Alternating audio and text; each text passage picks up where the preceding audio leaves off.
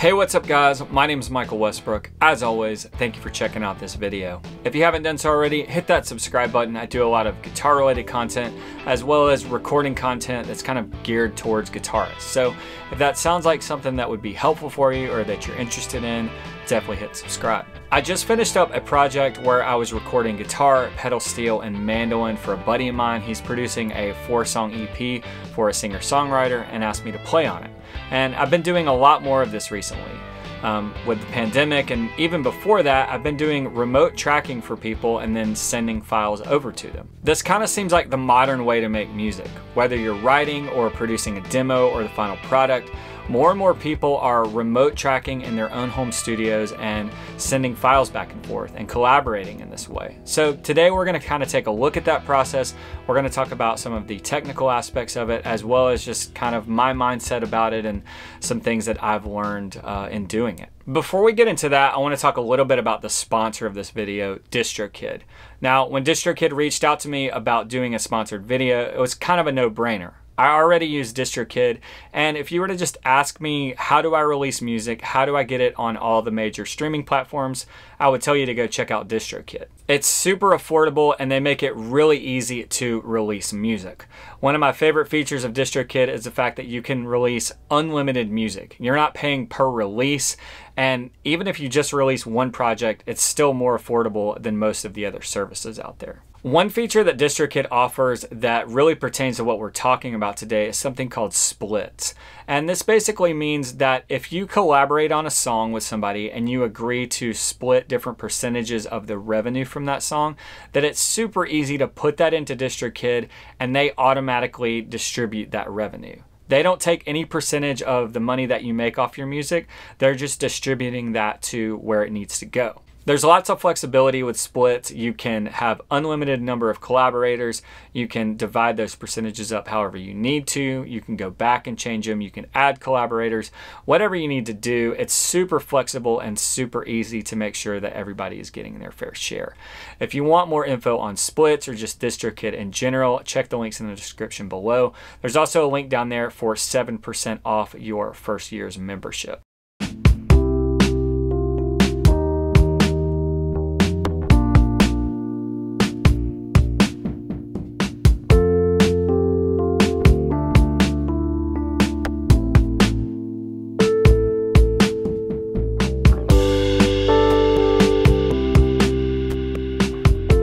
You just heard a piece of the demo that I created for this video. We're going to kind of use it to discuss some of these ideas. Say I'm a producer and I live in Oklahoma City. I've got this track I've created. I've got drums, bass, and Rhodes. Those parts are pretty locked in and I want to take it to the next level. I just happen to know a fantastic guitar player who lives in Atlanta, Georgia, and I want to get him to put some stuff down on it. What's the best way for me to get this to him to have him track on it? Now, depending on your workflow, depending on how you're working, there are different ways to do this. I could send him the Pro Tools session file, or if I'm working in Logic or different DAW, I could just send him the session. But this isn't always going to work. Maybe that person works in a different DAW, or maybe they have a different version, or there's just all kinds of complications that could bring up. So we're really just going to discuss what I've found to be the most universally compatible way to do this. And that's to essentially bounce down a version of the song, bounce down a mix of the song, and send that to the person you want to track on it. There are a few things to consider when you are bouncing down a song or sending someone a mix. They're really easy, but I still see guys miss them all the time. Kind of the main two things that we're talking about here is bouncing your tracks down from 0 or making sure that they are bounced on beat. If you're using a metronome or you track to a click, and then also just naming the file correctly. A lot of times what I see guys do is they just name the file but there's no info there, whereas it makes it a lot easier when you're naming your file when you bounce it down to put the file rate. In this case it's going to be 48K and 32-bit float, and then the BPM, which in this case is at 120. By putting those two pieces of information just on the file name, it makes sure that whoever tracks to it can, get it on beat, they can get their click lined up, and then also are going to send you files that match at the same, you know, sample rate and all that stuff. And it just makes life a lot easier to put that info in the title of the track when you bounce it out. Now, as far as bouncing things at 0, I've got my DAW, I've got Pro Tools pulled up here, and we're going to talk about that a little more specifically so you can see what I'm talking about. Here I've got my 3 files. I've got drums, bass, and Rhodes. I'm using Easy Drummer for my drums. A lot of you guys always ask on my videos what I use for drums. I'm using Easy Drummer. 3 basic tracks here, and you'll notice that they all start on bar 5. So I've got a little, you know, a little lead up time here. I've got a count marked 2 bars in. This is just so I can start it there and I hear 2 bars of click and then everything comes in. Now, what I see guys do is that they might just bounce this track. They might just put the cursor wherever and then, you know, bounce a mix or send me a mix. And so in Pro Tools, at least, you know, if I put the cursor here and I hit bounce, then it is going to bounce it from wherever the cursor is. And if I did it there, then it's not going to be on beat. And if I dropped it into my DAW, then it's, you know, I might have my BPM correct, but it's not going to be where it needs to be. So I'm either going to start at the very beginning on bar 1 here and do my bounce, or I'm going to make sure that, you know, I'm right on this 3rd bar, and so that it bounces down. For me, typically what I like to do is I like to start it at, you know, 0 or this 1 right here, and then that way whoever sends me files, they can make sure that all their files start at 0 and everything lines up well. Here's an example of bouncing it correctly and bouncing it incorrectly. On this top file, we have it bounced correctly. You see everything coming in on the 5th bar here. If I play it from this 4th bar, then you'll hear 4 beats and then everything coming in.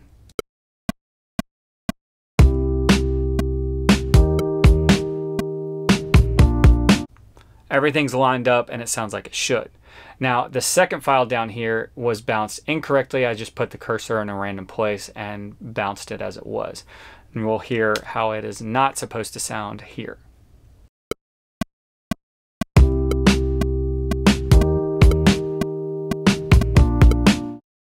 The track doesn't line up with the click track. Now, I could move it around and I could get it really close, or I could, you know, visually zoom in and get that lined up better, but it's probably not going to be exactly right. And so if I were to track to that, if I, you know, as a guitar player were to track to that file, then it's not going to be exactly right. And then the person I'm sending the files to would have to line it up. And again, there's just room for error there and it's not going to be quite right. So whenever you're bouncing files to send to somebody to have them track on it, make sure that you bounce it on beat, that it's going to line up with the click track, that everything starts at 0.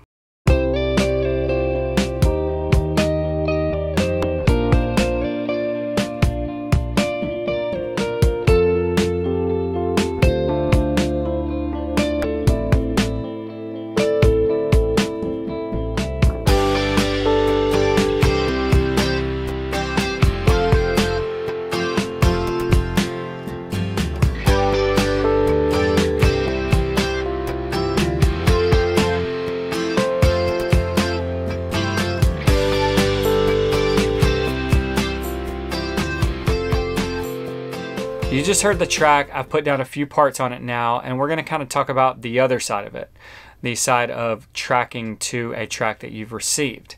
Now, I think the biggest part of this, honestly, especially when you're first getting started, is communication. You need to figure out what kinds of parts the person, you know, that created the track or that you're working for wants. What kind of tones are they looking for? Are there certain references that they're going after? Are there certain melodies that they're trying to get? You know, I'm all about information in this stage of the game. It's like, you know, what do you want to hear from me? Like, what can I do to make this track what it is that you're going after? And so I'm asking a lot of questions. You know, sometimes people have really strong references. They have really strong ideas as far as what they want on a track. And sometimes they give me a lot of freedom and I can just kind of do what I hear, do what I feel like is best for the track. That's always a lot of fun, but honestly, sometimes I feel like I end up spending a ton of time on it because I'm like, oh, what if I try this? What if I try this? And I end up giving them tons of options and all that kind of stuff. But it gets easier as you do it more and more to kind of figure that out. And especially after you work with certain people a lot, you kind of know what they're looking for. You know what's going to work well, and you know what's going to help the track be the best that it can be. Now let's take a look at what tracks I have and kind of talk through a few things to think about when you're doing it from a technical standpoint. Just some of the practical technical things that I do in Pro Tools, you know, getting the files ready to send and just things to think about. So here you can see I've got the bounce at the top. This is the track that I was sent. It's labeled, you know, 48K, 32-bit, 120 BPM. That made it super helpful to drop in. I have all the info that I need. And then below it here, I have a guitar 1 and 2. This is a kind of a picking rhythmic double that's in the first part. And then I have this single note kind of melody that I've labeled delay guitar.